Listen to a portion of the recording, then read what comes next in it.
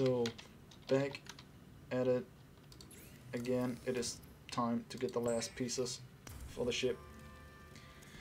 Maybe should I go to the sunbeam arrival? Should I?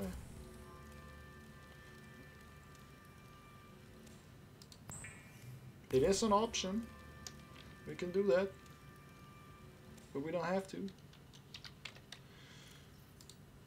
Blueprints. Where is the good thing? Cyclops. I need lead. And the advanced wiring kit.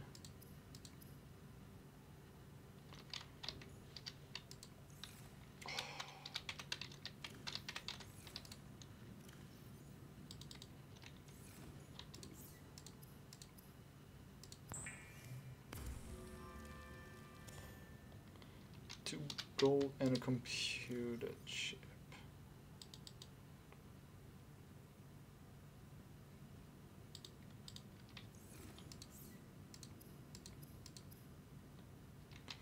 Copper wire. I hope I have enough copper for that.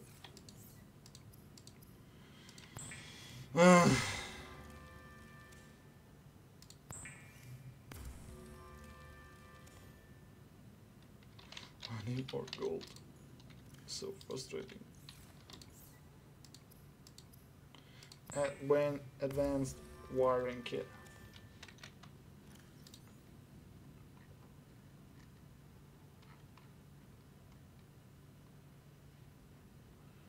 I only need lubricant and 2 lead.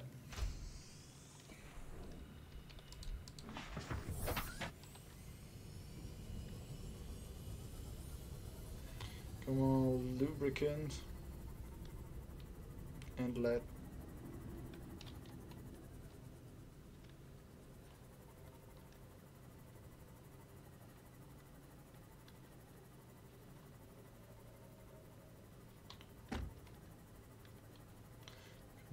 Come on, come on, come on.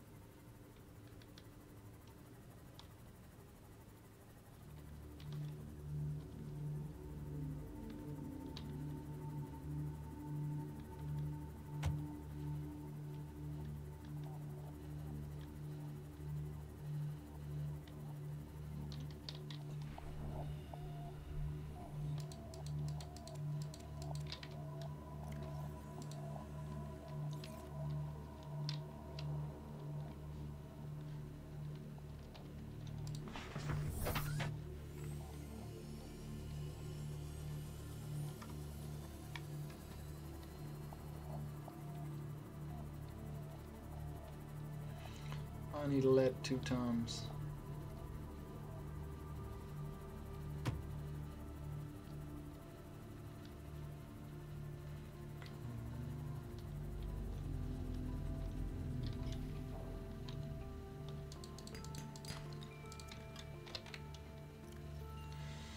Let me drop 1 titanium. Perfect.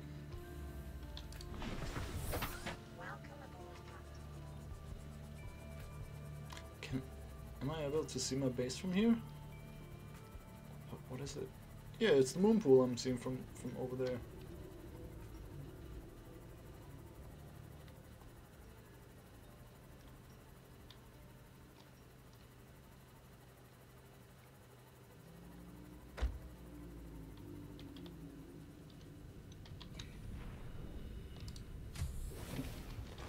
Welcome aboard, Captain.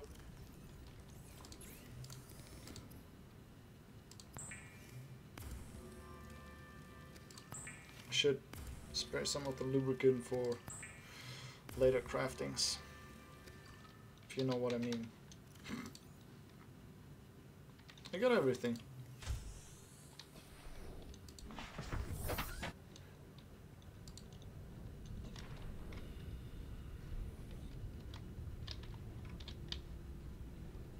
Oh, this will be fun. This will be fun.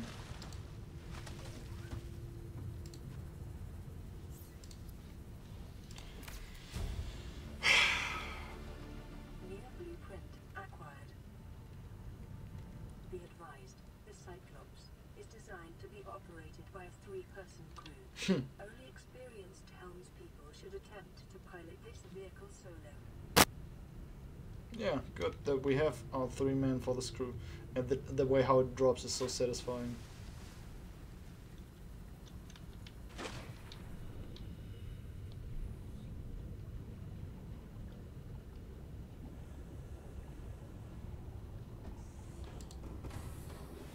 Welcome aboard, Captain.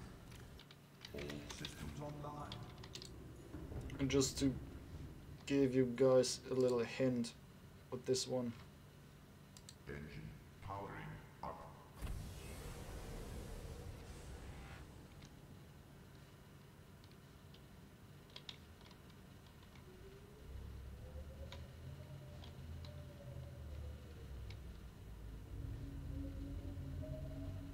Sea is sinking.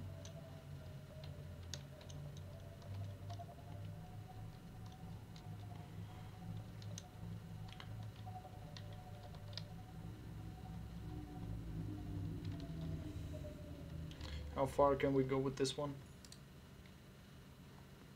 500 meters, perfect.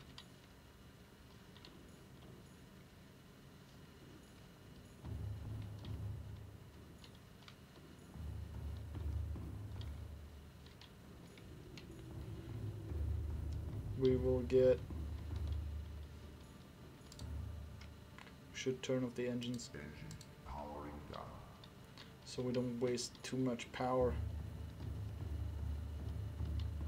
And we will build, just to give an example, we will build like a shit ton of lockers in here.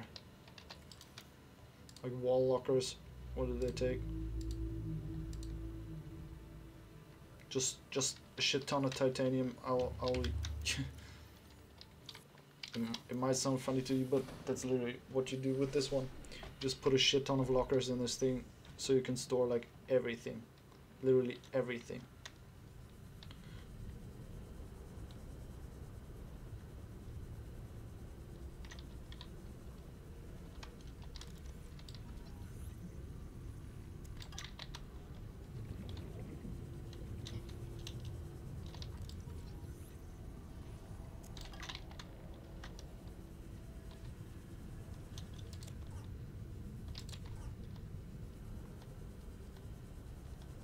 Because one of the things you notice when driving the Cyclops is you never have enough space to take a lot of stuff with you.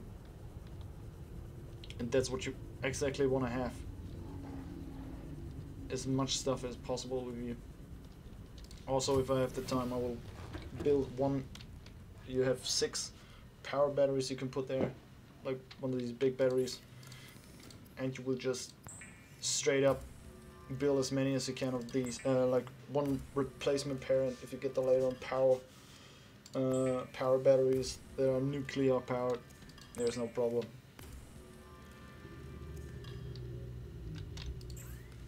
Cyclops upgrades. I need to find the depth modules.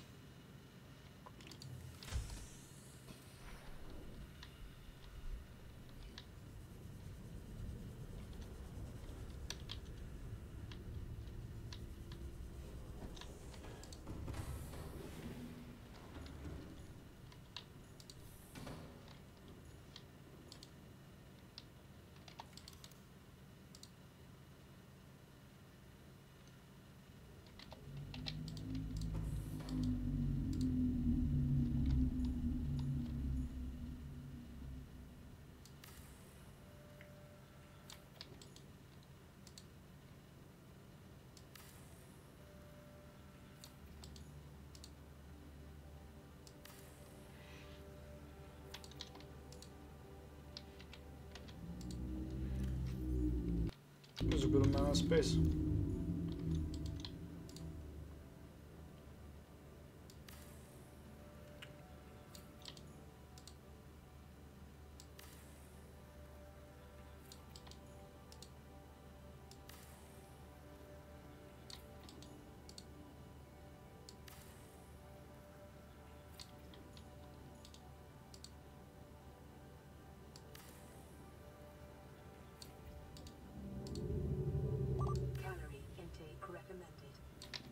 Boom. That's what you want to do. Rows and rows of lockers.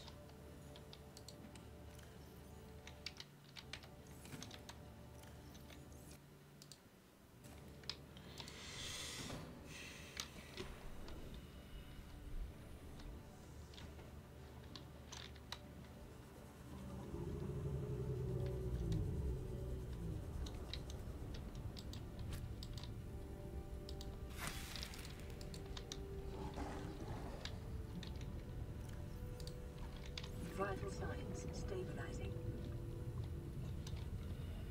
So this is it.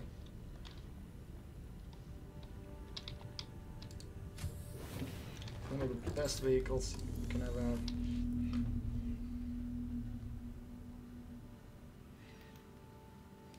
Oh yes, we need to find the sea moth depth module. Do we have number 1?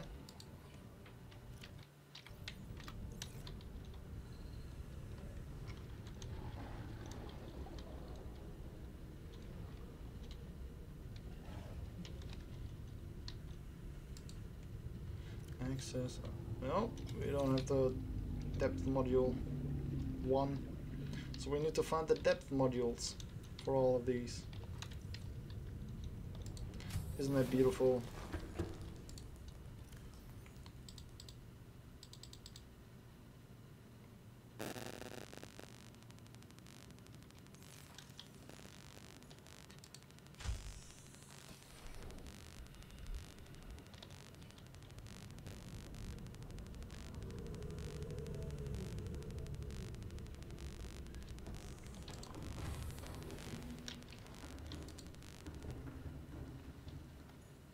I guess.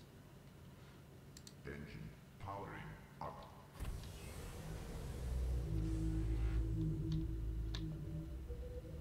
We're getting to the landing zone.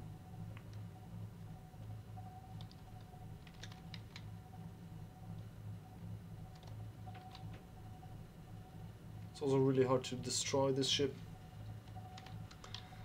So we can mark the other alien island.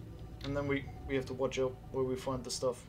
It could be that I at some point will probably like something like print out a map, a chart of this game world, because it is really confusing, this place, and there's a lot of shipwrecks that I want to check out, and that would be impossible just by trying to map it out with the beacon things and all.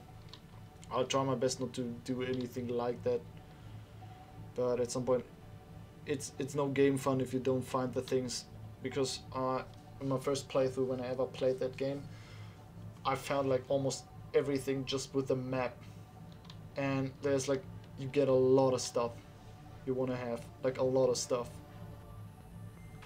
that is useful, like the depth modules I found probably most likely by accident. That is kind of true.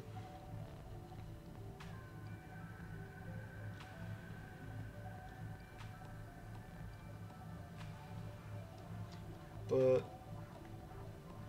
if we're talking about else things, like most of them are just found with the chart. I think like I found a sonar module. I think this is just a module that is basic to every ship. Like I want to have that. The sonar one, you will want that.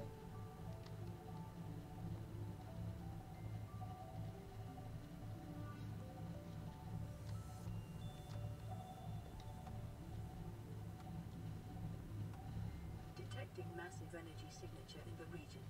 Cannot identify.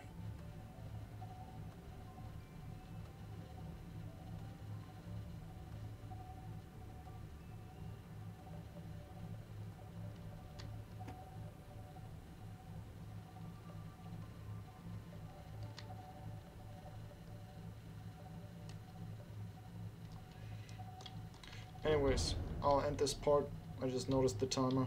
Until then, see ya.